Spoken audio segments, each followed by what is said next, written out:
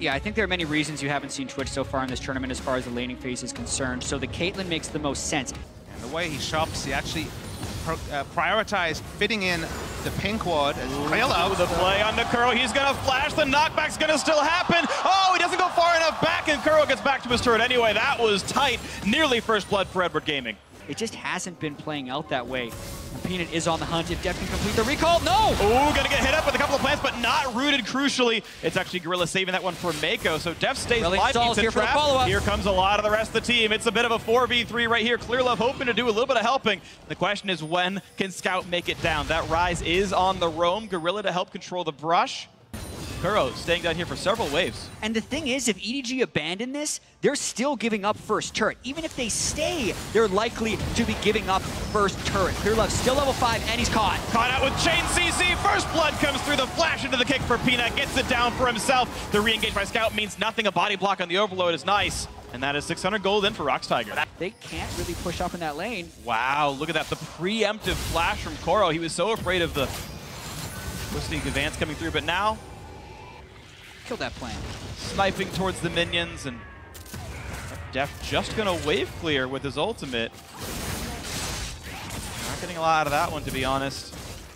Just trying to get rid of the minions and push on forward. Clearlove is level 6 now. Peanut, though, fighting Scout to fight for the blue up, but be careful, there's Hecarim around. The knockup's gonna come through regardless, and now it's Meiko dodging away from all the CC, running out of help, but actually get away with it. Beautifully played by Meiko to survive. And that's just it. It was beautifully played, but they burned 3 summoner spells just to survive.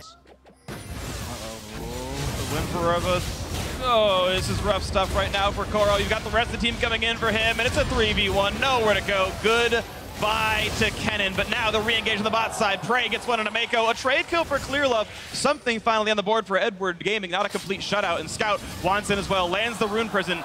Spiraling in past the minions, and they're going to block the rest of the skill shot, so nothing else for Scout to do on this one.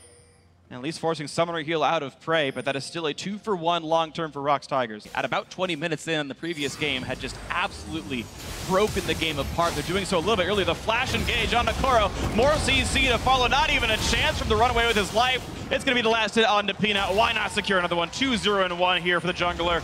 ROX Tigers getting farther and farther and farther ahead. They had the early Tracker's Knife. They've upgraded to the maximum Siphon on Gorilla, and they always have the aggressive wards that let them make plays like this. The kick is in. The chase through as well. Meiko's going to survive. Going to land the root into Peanut, but there's just not enough damage to deal. Clearlove really wants in, though. Can he get the attacks? He's going to go for the ulti. Nice dodge from Peanut. Still alive somehow, but Scout's there with a vengeance. Now on to Kuro they go. The root's going to land. A couple more shots should do it, but he's tanky enough. He lands the stun. He might kill off Clearlove, but no, now he's in the danger zone. This could be enough, and no, it's still going to be the one picked up. Nicely played by Kuro to get away. The fight continuing on the bottom side. Gorilla getting a ton of damage across on this one. Kuro going to lose his life as well, and that is the ace for 1. Beautifully played by ROX Tigers. Is that I think the Aurelion Soul is the one champion that has thrown EDG's pick and ban off. They thought they could keep Kuro in lane wave clearing. It didn't work, but Baron time. The Baron's already been picked up, but maybe this is the fight that Edward Gaming needs. Exhaust on right in time, and it's already 1 kill picked up. Make that 2. Baron's gone, 1 trade kill, but it's a 4 versus 3, and it might just get worse. The snipe gonna come through, gonna tag Meiko in the back, below 1,000 HP. Smeb is taking the long way around to cut off the retreat. And there's nowhere to go. Deft gets shut down once again. Peanut gets that kill. Now Meiko also rooted up against the wall. A double kill for the ROX Tigers jungler. It's 4-for-1, not even a problem right now. ROX Tigers with Baron looking to push through. It's 23 minutes into the game and 14,000 gold ahead. Game in the books. Not going to break the record books for this tournament at least, but this game might end on this push. This is an incredible display by the ROX Tigers, and EDG have to be very disappointed as well based on their pre-tournament expectations. There's just such little damage on EDG right now. Baron minions pushing up, 1 inhibitor already down. Let's watch ROX work.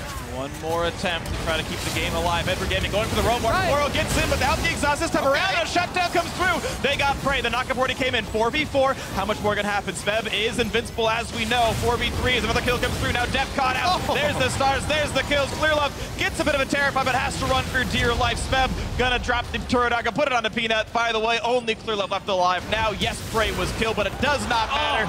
Another flash kick for Peanut. Secures the ace. 5-1 and 5 on the Elise in. And ROX Tigers gonna make it a swift 2-0. and very high kills for ROX Tigers. They averaged 18 kills per game in the group stage, but this was 18 kills in a much faster and more dominant fashion. ROX Tigers is going to go 2-0.